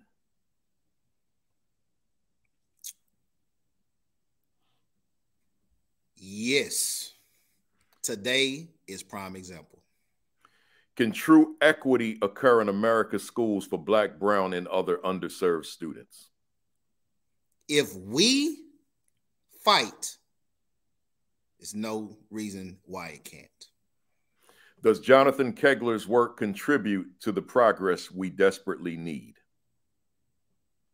Yes. If you could do a reset on your life, would your line of work be different or the same? The exact same. Why do you continue to do this work? Because these people need me. What fires you up within the work that you do? Seeing the faces of the underserved. What do you love about the work you do? The change that occurs when they believe in themselves. What do you dislike about the work that you do? Not being able to make a difference and to reach every single kid. What has been your greatest victory in this work? The ribbon cutting I just had and Kamari saying his speech without looking at a single piece of paper. What was your greatest mistake in this work? Not starting it sooner. What has been your greatest challenge in this work? Being comfortable while being uncomfortable. Are you proud of your first year as an assistant principal? Wouldn't trade it for the world. Are you proud of your first year as a principal? Still on fire from it till this day. Who inspires you in this work? My lead principal that I'm talking to right now. Oh, man, appreciate you. What are you reading right now? It could be book, blog, article, anything. Right now, I'm actually reading a book that my students are creating. So I'm helping on the editing process. Love it. What book do you recommend for our viewers? Any and all books by this amazing leader that's leading this conversation. You can't go wrong. Oh, man, I appreciate you. What do you want to accomplish that you haven't accomplished yet? Find that one that my great-grandmother always taught me about. Are you satisfied with where you are now professionally? No way, no how. Can continue to grow. What could you say to a viewer out there who continues to face closed doors? Tighten up your plan. Get your foot ready because you're about to kick that door down. What could you say to a viewer out there who's lost their fire? Rewind this. Play it again and again and again and again. Wow, I love it. Last question. If Jonathan Kegler was a word in a dictionary, what would be your definition? Fire! Fire! I shouldn't yell that in a hotel room. No fire! Oh, man. My phone might start ringing, man. Hey, man. I know my wife gonna say, "What the heck were you saying?" Hey, y'all. If you appreciate it today, you know what we do, man. Hit them up with them emojis, fire, bombs, hearts, praise, whatever you use. Let them know. I see it. Y'all started actually before I even asked you to. So it's, yeah, I see it. I see it. I see it. It's keep it coming. Keep it coming. This was high. This was high powered, y'all. I needed this to get me ready for that keynote I got this afternoon. So this was good for me. Hey, y'all, I brought the little back. I didn't use my mirror today, but we were in full self-reflection mode. Y'all know I don't go nowhere without this, man. Right? So I got my little bat. So Josh Gibson style, Homestead Grays, Negro League, you hit a grand slam out the park, man. Josh Gibson hit over 800 home runs, and they didn't want to give him credit for it in the Negro Leagues, man. Babe Ruth wasn't thinking about hitting 800 home runs, but here he was. So, man, what a conversation. Hey, Jonathan, no box thinking, y'all. Let me tell you something real quick. A lot of us as Black authors, we don't have the luxury of the big machinery to push our books out. We got to use platforms like this. I'm an ASCD author, but I still got to go old school, underground, all that kind of stuff, because the mainstream bookstores, I'm an ASCD author. I'm a top ASCD author. I've written more books than most with ASCD, but the Barnes and Nobles of the world will not stock their shelves with my books, right? That's just part of the reality of being born Black, right? So no box thinking, you can get it on Amazon right now, right? And you get everything Jonathan talked about and more, right? So no box thinking, Amazon, just put his name in. Let me clear that off so you can get the exact spelling. Jonathan Kegler, you can get it right there. Jonathan, how can they reach you? So you can reach me via my email. It's real simple. CoachKegler@yahoo.com. So CoachKegler@yahoo.com. You can find me on Facebook, Jonathan Kegler. Real simple. Twitter, Jonathan Kegler as well. And then on Instagram, Coach Kegler or Jonathan Kegler, both of those. So you can definitely reach out to me by any of those platforms. One thing I'll tell you is, like he mentioned, sometimes inboxes are inboxes. But if you want to reach the top and you want to reach some of those people that are truly game changers, now I'm telling you, I brought in Kafele, I brought in Whitaker, I brought in ET. Like, it wasn't a seamless, easy process to get to. So if you want to really find somebody that's going to help you out, sometimes you got to be persistent and get to the top of that email list. And then when they find it and you find them and connect with them, the magic happens. So definitely reach out and whatever I can do to help, whatever assistance I can be, I'm definitely willing to do so. And I appreciate his queen, high school sweetheart, just put the information up there. His wife, so Jonathan Kegler, Facebook and Twitter, and she also put the email address. Yep. Right. So there it is for everybody. Hey, Jonathan, I appreciate you. What a session. Yes, sir. Folks, I'm humbled to even be here. So I want to tell you, I want to give you your flowers. I've done this, tried to do this several times in my platforms, but never had the audience such as today. So I really want to give you your flowers while you can totally smell them and enjoy them. You are a blessing to so many.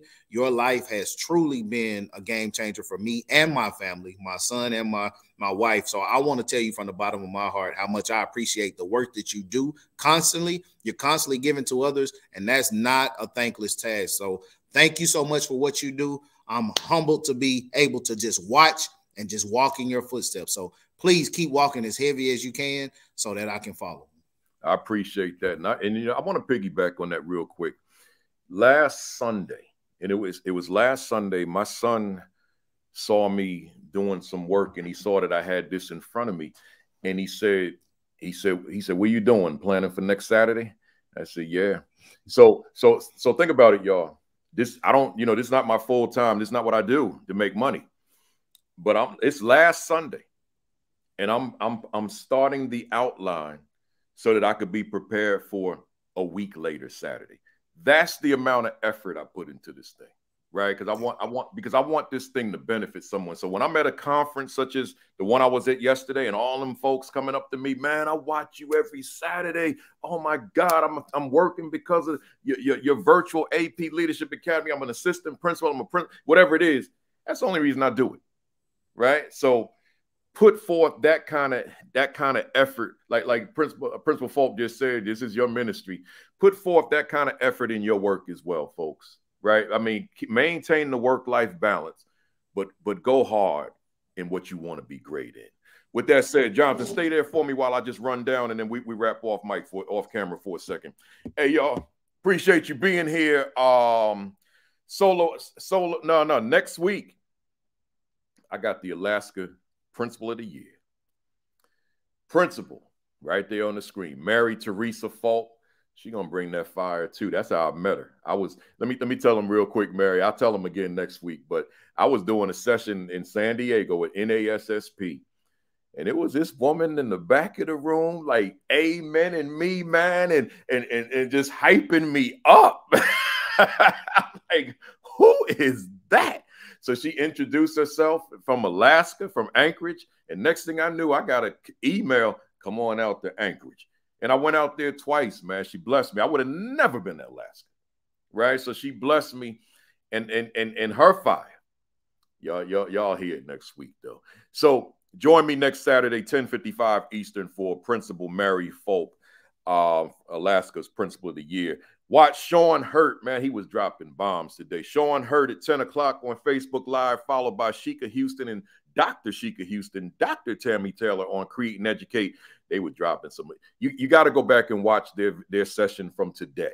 You got to watch that, right? Because they're talking about the young ladies, right? The girls. Watch the video. Watch their commentary. That's on Create and Educate. That's every Saturday at 10:30.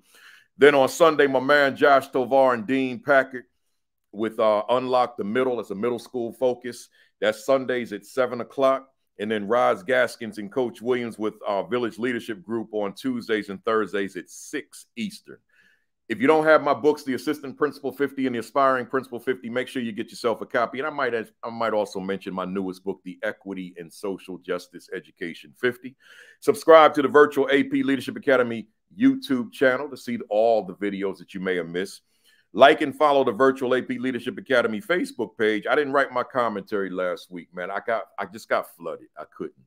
And I'm on the road now. I may write it for tomorrow. I may not. We'll see. Look out for it. If I'm gonna do it, it'll be on by 10. If it's after 10, that means I just couldn't do it. I gotta speak in Boston tomorrow morning at I think 9 o'clock, right? A Sunday morning keynote at the Learning in the Brain conference. They invited the kid for a conference on the brain. Can you imagine? So I'll be keynoting that. So if I could get that commentary in on the plane, if I don't fall asleep, I'm gonna get it in. And then lastly, y'all, you know I always say it: your diet, your exercise. Take care of yourselves, man. I've been going hard too, man. You know, I do 3 miles on the treadmill. You know, I don't do all the other stuff in the gym. I just get them 3 miles in. I eat right. I'll slip every now and then deliberately. I see that. I might take the one cookie. Right on the plane, they got the little one cookie. Right, give me the cookie. Right, so you know, I'll slip every. It's not like no, I didn't. Slip's not a good word. I'll deviate. That's a better word, right? But for the most part, I'm taking care. So make sure you're taking care of yourself. Have a great Thanksgiving with your families, your friends, and I'll see you next Saturday at 10:55 Eastern time. With that said, have a great week. Even if you're in school a short period of week, short few days, or if you're off all week, still have a great week. Have an extraordinary week. Have your best week yet. Peace. Peace. Thumbs up. Cock that fist back. 1, 2, 3. Bam! I'll see y'all next Saturday. Thanks for being here.